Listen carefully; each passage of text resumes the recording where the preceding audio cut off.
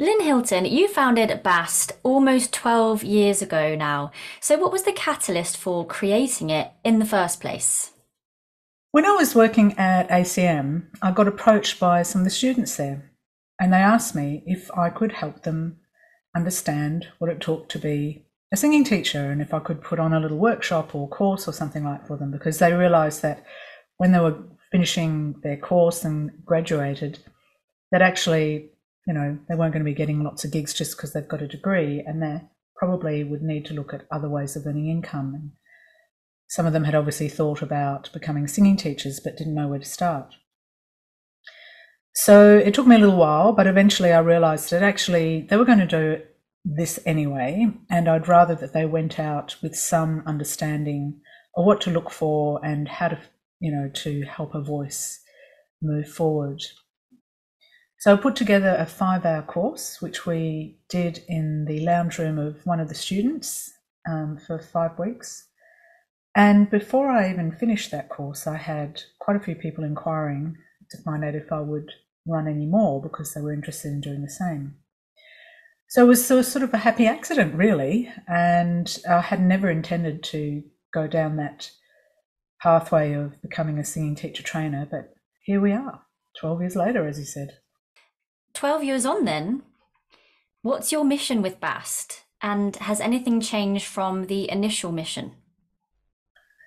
I don't think so. I think I've always wanted to empower singers to have options in terms of being able to earn income or extra income or supplement their income, and also to feel confident and empowered, in terms of teaching others in a safe way that's efficient and that has some sort of research behind it. And I still want to do that, but I've just gone a little deeper with it.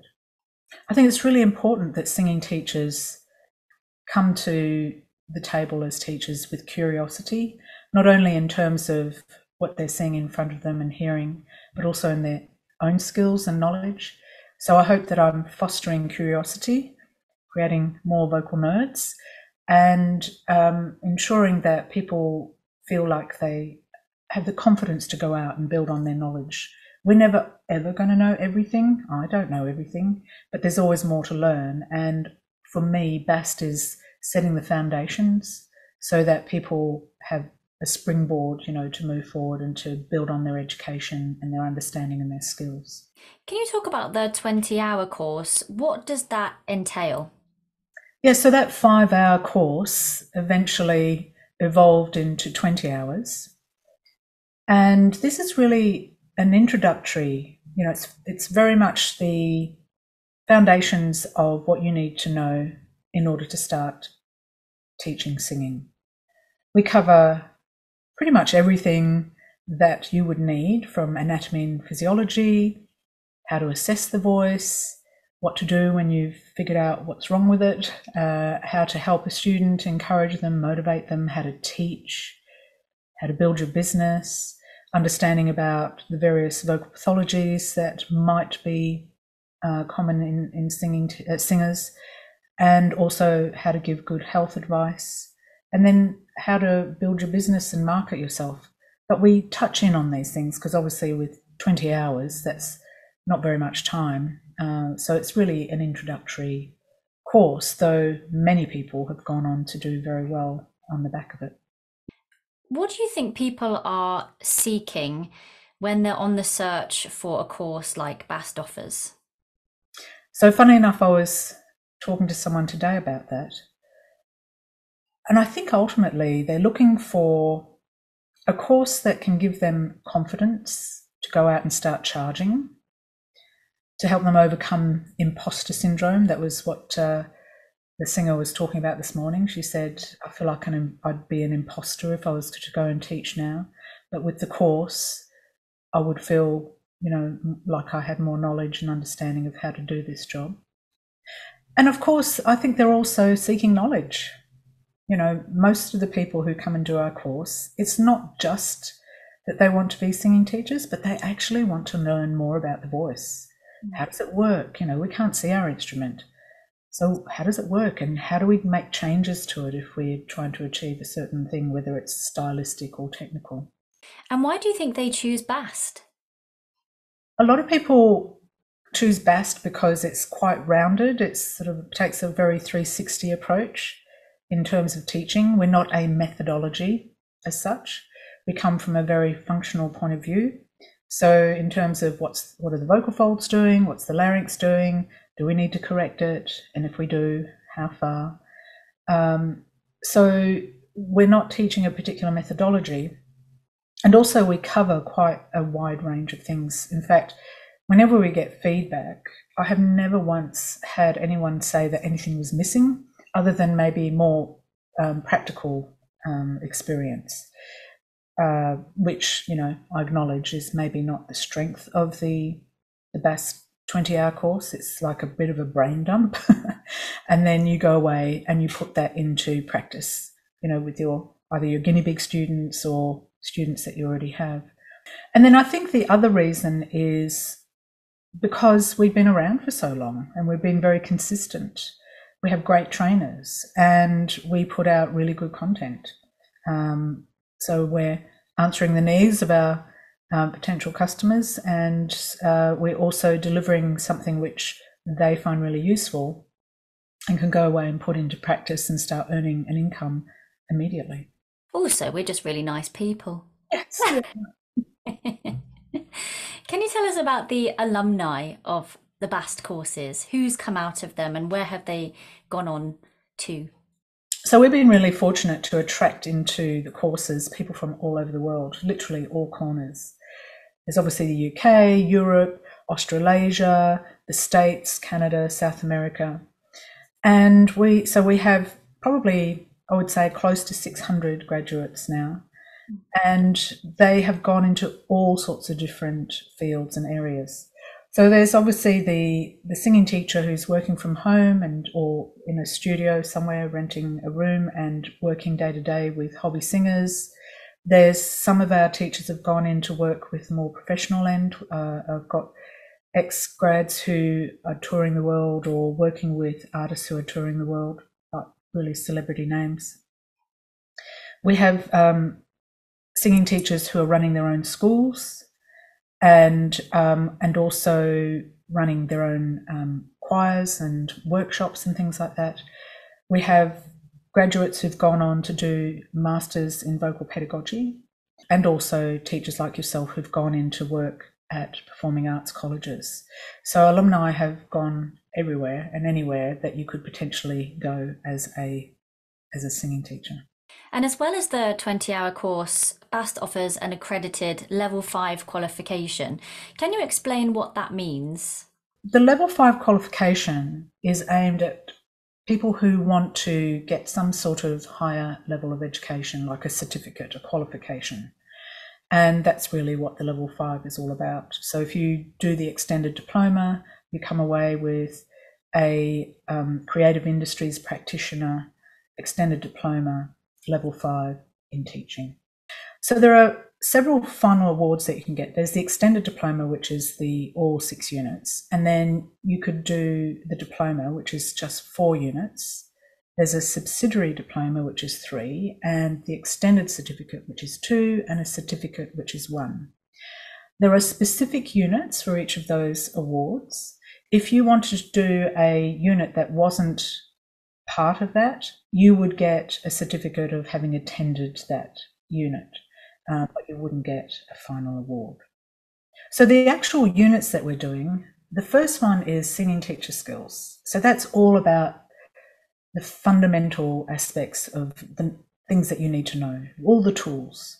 So understanding the vocal anatomy and physiology, the science, how to assess, diagnostic criteria, how to progress a voice from one place to another, all these sort of technical specific processes, and also learning the vocabulary for delivering an efficient and safe singing lesson. And then the following unit for that is 507, which is singing teaching in practice. So that comes a little later in the course, which is where you take all of those tools and now you're applying it into a practical setting, and we're helping you understand how to develop a lesson plan and how to progress a voice and a student from one place to another, how to help them within the industry as well. So another unit is singing teacher career development. So this is all about planning your development as a singing teacher and as singing within the creative industries. So you might decide initially, oh, I just want to teach from home, but as you go on, you might realize, no, I want to take it further and I want to work in an institution. So how would you develop your career in order to incorporate that? Or you might be an artist who likes to have a little bit of extra income when you're not working. And so how do you incorporate teaching into your creative pathway as well? Then we also look at group and collaborative teaching, which I think is really important. And this is something that we don't include in the 20-hour course. And this is obviously how to plan, design, and develop, and how to teach in a group setting. And we also look at how do you collaborate with others? You know, how do you set up a collaborative kind of project where you're teaching with another person or with another team or with another business. Another unit that we do is called health and wellbeing. So this is all about the individual and their health and wellbeing as a singer and as a singing teacher. And of course, that information you can then also transfer over to your students. And then we've got career business for portfolio, which is all about the aspect of marketing and business building and creating sort of this portfolio where you understand how your business will evolve, how do you market using social media, how do you get branding, and in terms of being a singing teacher, do you blend that in with you as the artist or not, if that's an issue? How do you administer and run your business? And then looking at things like fundraising and partnerships. And as I said, you can do all 6 of them, or you can do individual ones, or you can do a collection of a few of them and still achieve an award. Do you need any prior experience or qualification to get onto this level? We would like people to have either the equivalent of up to level 3 or beyond of higher education, and also around 3 to 5 years of professional experience as a performer. Having said that, it is treated as a case by case, and so we've got people coming onto the course who may not have gone the more traditional routes and may have qualifications that aren't in performing arts, but they've had a lot of performing arts kind of experience. Or maybe they haven't got any other qualifications, but they've been teaching for a very long time. So basically, it's not for someone who's just graduated from school or from college, but has no experience under their belt. Saying that, it's still worthwhile to come and have a chat if you think you're interested in doing this, but you're not sure if you have the qualifications or the experience, because it might be that actually, we might advise, or if you go and do the X, Y, and Z for a little while, then you will be suitable, or maybe the 20-hour course is more appropriate for you. How does the content differ from the level 5 compared to the 20-hour course? So obviously it's like any other qualification. There's several units. There's actually 6 units that you need to do, and they're all categorized into slightly different areas.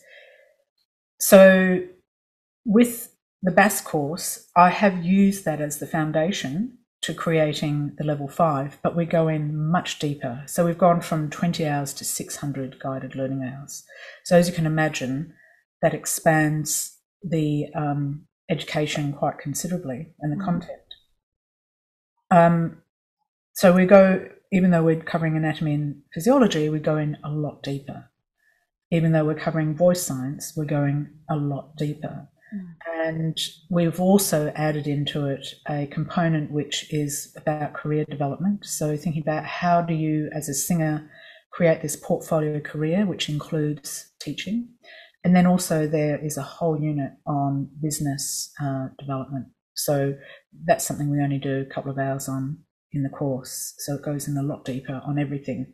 But I would say that the foundation or the skeleton of it is from the 20-hour course. So there might be a little bit of repetition, but there'll always be more depth. It sounds incredible. And how is it being conducted? Yeah, so we're delivering it online. It's a hybrid or blended learning style, synchronous and asynchronous. These are all words I've had to learn since. And it basically means that some of the lectures are pre-prepared and others will be done live, and you can join live. But of course, you know, if you're not in that time zone, you can still watch the recorded version of it. And we also have mentors that you would connect with every week to sort of make sure that you're staying on track, or, you know, if there's any questions, they get answered. So a lot of it is pre-prepared, and you can learn it in your own time, which is great. I mean, the classes are released every Monday, and then you spend the next 7 days doing them in your own time. I always advise that people complete the work that's associated with that week before they start the next one, because otherwise you can get obviously quite far behind. But in terms of, you know, if you aren't available during the day, you can study in the evening, or if you can't do it during the week, you've got all weekend. So, you know, it can be suited to the learner's needs. So how long does it actually take to complete the whole thing? So each unit is 10 weeks of classes and then a week of assessment. And then you could do, if you were doing the full extended diploma, you could do 2 units per term, and that would take you 3 terms. Or you can spread them out and do 1 per term, and so that would take you 6 terms. You can also take a break in between if you need to. Say you need to take a term off, that wouldn't be a problem. We just need to know the dates and everything, so we can submit it to the awarding body. It sounds really flexible then in time, and how you can spend that. Who are the trainers on the course? So there's Kaya Hersted-Carney and myself, and then we have a bunch of guest lecturers that are coming in as well. They're not confirmed, so unfortunately I can't say any names at this point. You spoke about assessment. Now, I'm a happy bunny when an essay is expected of me. I love doing them, which makes me a weirdo, I know. But how is that going to be processed, and how is somebody assessed? Do we have to have a level of academia? Well, level 5 isn't highly academic. I would say once we get to level 6, yes, definitely. We will be introducing people into academia. So I've already had an agreement from somebody who works in academia and said that they're happy to come in and talk, you know, and give a lecture on how we can start to learn how to write academically. But a lot of what we thought we'd do for this level is to ensure that it's more portfolio, or it's evidence-based in terms of, you know, an assessment might be you videoing yourself teaching. Or it might be a portfolio that you've put together. So like you know, it might be a business plan, and then other evidence, you know, research that you've done to build your business or your career. So it'll be a combination. It might also be a presentation. We might also be expecting you, especially in the group and collaborative teaching unit, to actually teach a classroom that gets videoed, or you know, it's done online. Usually it's quite a good way to do it nowadays. You can do a Zoom classroom, or if you can create a workshop and put it together. It's part of the business development, is like, how do you put together workshops and market them and get people in and, you know, and actually run them. But then a part of it will also be, we want to see the evidence that you've delivered it. So it might be screenshots of emails that you've sent. It could be video or audio recordings. It could be simulation. It might be interviews, you know, discussions, etc. It could be that, you know, it could be that you built your website and that's part of your portfolio. So we're looking at evidence of that. So it's really a variety of different activities that will be included, and we'll try to mix it up so that it it's for everybody, and there will be an assignment in there as well, and there'll be some exam questions like multi-choice, but we're trying to mix it up so that everybody gets catered for, and it's not, particularly leaning in one direction. If somebody's already done the 20-hour course, can they still do this accredited one? Oh, of course, yes. And in fact, we've got a couple of people already who are signed up who've done the course. Oh, great. So one of the benefits is that you get the cost of whatever you paid for your course off the full amount. Yes, there might be some repetition, but to be honest, I've had people saying to me that they've gone back to review the 20-hour course and realised there was so much stuff that they just hadn't taken on board at the time. And I don't think revision is going to be an issue really, and we're kind of packaging it slightly differently, and so it'll just, it'll be absorbed into your learning, and anything that you don't have problems with, you can just skip over, So yes, there will be repetition, but there'll be still lots of new stuff that will move you forward even if you've done the course. And how much does this level 5 cost? So the full amount, if you want to do the extended diploma, is 3,300. That's the full price, and 550 per unit if you wanted to do individual units. There are other awards, so you can do all 6. You can do, I think it's 1, 3, and 4, but they are pre-selected units if you want to get some kind of recognised certificate. You could do any of the units as a single unit, and you would get a certificate to say that you'd completed it, but it wouldn't be an award.